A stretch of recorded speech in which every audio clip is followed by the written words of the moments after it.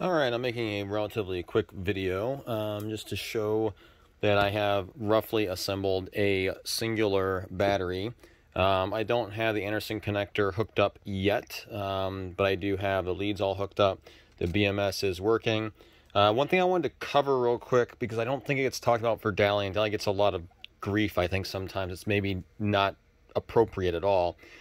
Basically, what I've found here is this: you got this wonderful single temperature lead, and this temperature lead, people say it doesn't turn off or do whatever when it's supposed to based upon temperature, things like that. Well, what I found was that it won't ever actually turn off if you leave it in stock configuration.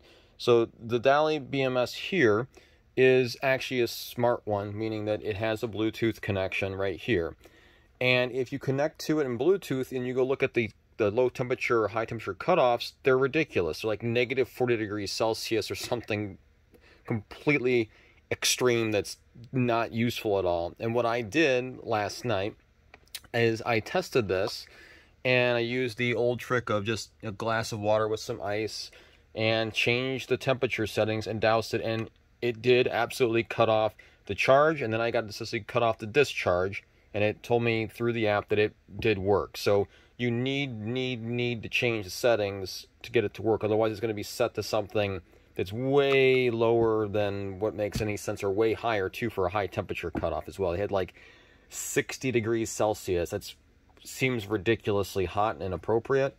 So just as an example, next thing I wanted to note, because people have complained about this as well, and maybe I'm special in this regards, but this wonderful little Bluetooth dongle. This thing right here, that little thing, that little divot thing right there that's surrounded by the yellow circle, that's a button. And I didn't know this, and nowhere in the instructions or their YouTube videos do they talk about this. But in order to get the Bluetooth to work to where you can find it in the app, the Smart BMS app, you must press this button.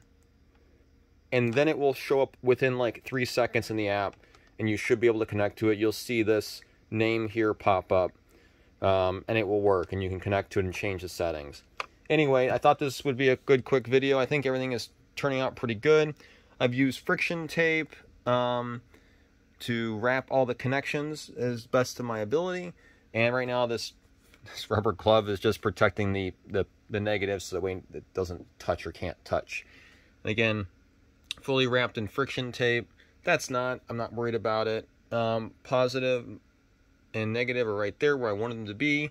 So my plan is right now is that I will get a run of wire and have it come out probably right here. I will drill through right underneath the line from top in, drill through right here, and make that work. Also, because this BMS, this thingy does seem to go to sleep, or can go to sleep, I'm going to drill another hole and have the BMS be able to sit outside the container so I can click it if necessary, because I am going to be stacking these 2 high, and I have 3 more to make.